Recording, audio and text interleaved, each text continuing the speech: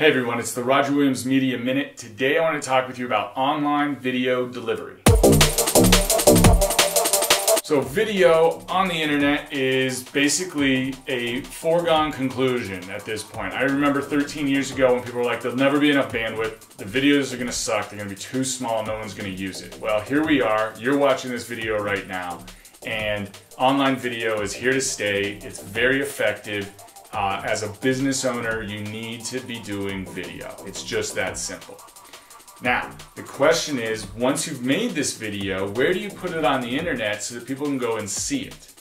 Well, there's a lot of different ways you can do this. You can self-host it. So you can take that movie file, you can put it on your web server, and you can set it up on your website so that people can watch it, and basically they're downloading it from there. Every time they watch a video or look at your website, they're downloading that information.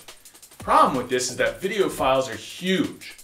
So you got text files that are like that big, you got image files, if they're optimized, you know, smaller better. But video files, if you're doing HD video, it's huge. Okay, you're talking about a gigabyte for an HD quality video at, I think, 10 minutes or so.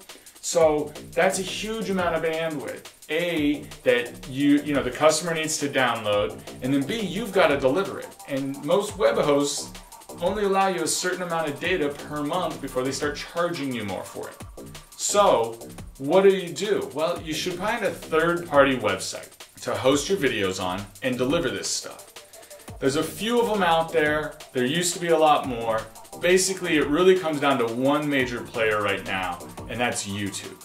You want to put the videos onto YouTube. Why? A, it's free.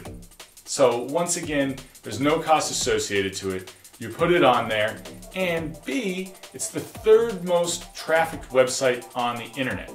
Last month, they finally hit a benchmark. They went over 1 billion views in a month.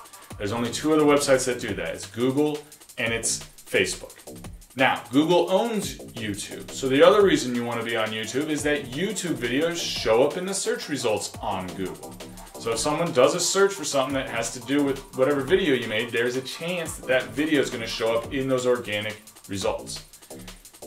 You want that. You want to be there. There's just no question about it. So you go to YouTube, you set up your channel there, you put your videos on there, you add your images, you get everything kind of tweaked out, and just start using it. There's a lot more depth to go into it. There's tags, there's descriptions, there's adding links in your descriptions.